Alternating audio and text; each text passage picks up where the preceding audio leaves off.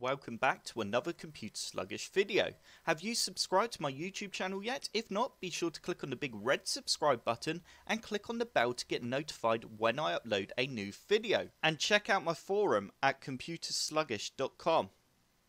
In today's video, I will be showing you how to remove a printer in Windows 10.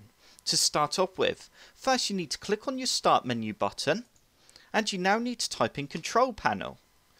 Once Control Panel shows, you now need to click on Control Panel, and you will end up with a window that looks like this. You now need to change the view by and select Small Icons, and you now need to click on Devices and Printers, and you now need to right click on the printer you would like to remove.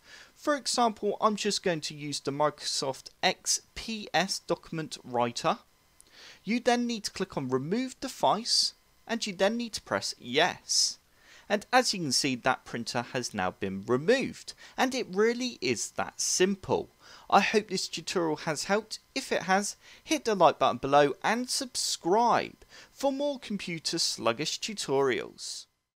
Don't forget to check out my social media channels and forum.